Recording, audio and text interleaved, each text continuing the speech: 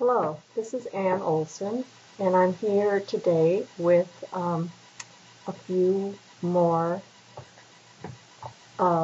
things to add to your orientation. You should have seen the first video already that I recorded on Elluminate on just how to get started with MyHeritage and the forms and the quizzes.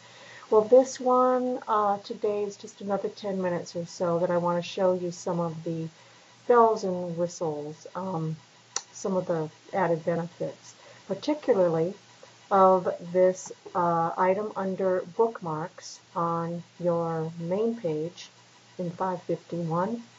I'd like you to look and click here on companion website for the LAN and Technical Communications text. This will always be available with one click, bringing you to the web page. There are 4 items here, and you'll mostly be interested in the student resources and then the PowerPoint presentations that are under instructor resources.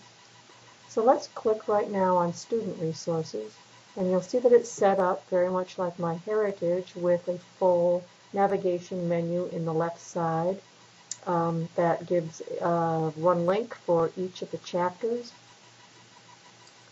All the way down, let's go ahead and click on Chapter 1, and you see an overview of all the main ideas. It's a summary or an abstract, so to speak, of the full chapter.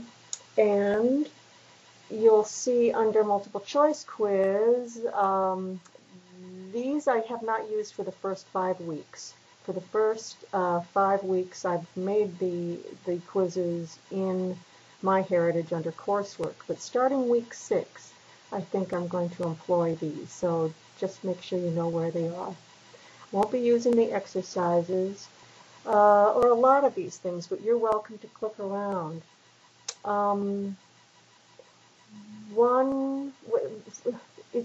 These sources are very good if you, for example, can't think of an issue or a topic to focus one of your paper assignments on. You could click here under Hot Topics or Projects and Case Studies. There are all kinds of possibilities and good ideas for issues. I wanted to show you under Models and Templates. For example, in your final report, you'll have to include numerical data. So you can click here for an example of what the visual looks like and how you need to caption it and explain it along with the visual. Let's take a look at bar graphs.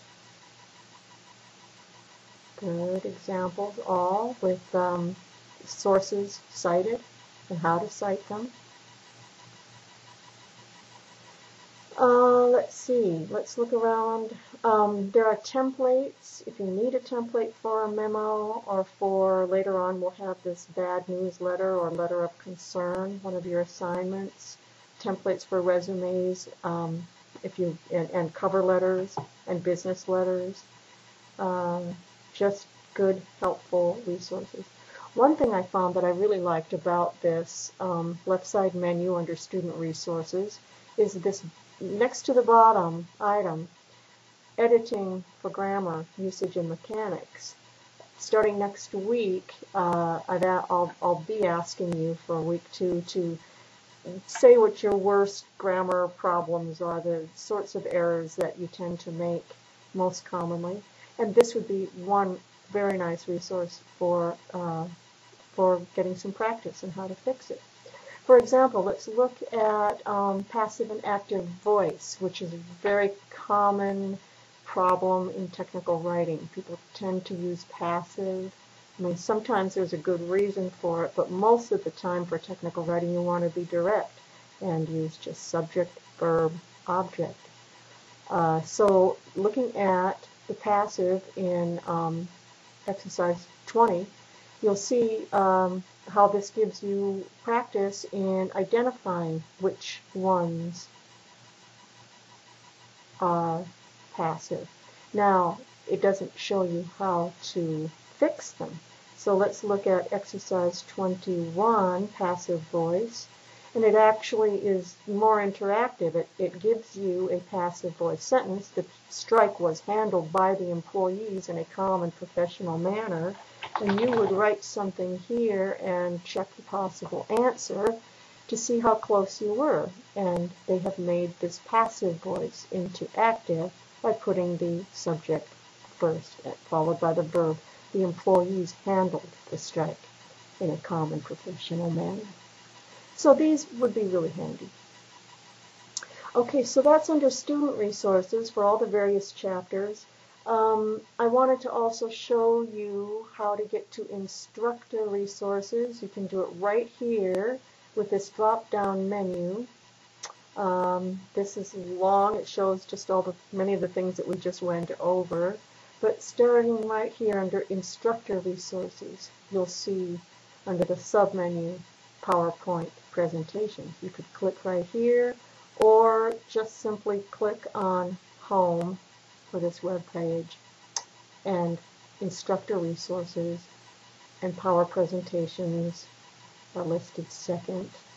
And clicking on any one of these, this is particularly helpful if you haven't gotten your book yet and you need to address Chapter 1 and Chapter 15 for memos for week 1. Opening up that PowerPoint will give you a very good overview. A lot of the questions in the quiz for this week the answers are available right here.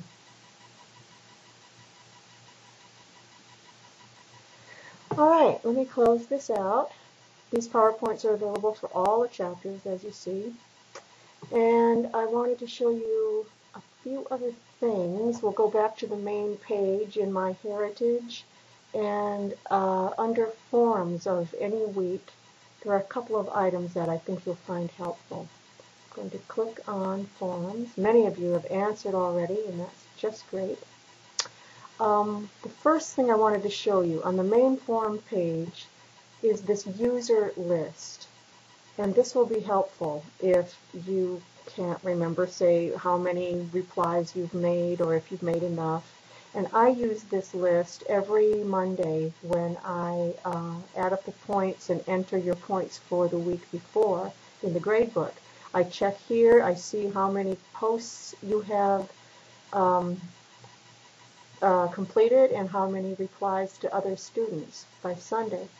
So looking down this list here, most of you have 3 posts, and that's just perfect for week 1. We had 1A, B, and C. Now for replies, ideally you would have at least 2 replies for each forum. So shoot for 6 under replies for this week. Now I was deliberately vague about how to reply here. Sometimes the content of the forums is such that it really doesn't need in-depth discussion, and it would be hard to reply that many times. So you'll get a sense as we go along. For right now, let's just shoot for 2, and I'll try to indicate to you when you need less than that. We're a small group, and I think I want to promote as much discussion and feedback and support for each other as I can, and this is the way to do it in the forums. All right, let me show you one other thing. Going back to forums, and that is when you click reply, you have an option to omit the previous post, so that what tends to happen is that we see posts within posts. It keeps recording what everyone said, and that's just not necessary. So a good way to stop that is just to click when you're ready to reply to someone. You'll see on the main forums page, after you click on, say, 1A, you have this option box right here in the upper right corner, View Reply Options. And most of you, the default setting here is like this. You have automatically copied the text of the message you are replying to into your reply. Omit that one. Don't check that one, so that it's just your reply that shows. It just is a cleaner presentation. And then please do click Show My Photo. It helps so much to see, then Save Options, to just associate the face with the writing. For example, here, Kara has posted to 1A for writing anxiety, and I wrote a reply, and I have this, I clicked the Show My Photo, so it'll show each time I reply to someone. So, speaking of photos, first thing in week 2, I'm asking everyone to please post a photo into MyHeritage. And the way to do that is to look at your name up in the far right-hand corner. Right next to it is Personal Info. Clicking that, you'll see the Photo tab, the second one in, and it's just a simple browse for your own JPEG file, and upload that and click Save, and you're done. Alright, I think that's it for my additional items for orientation. See you in the forums.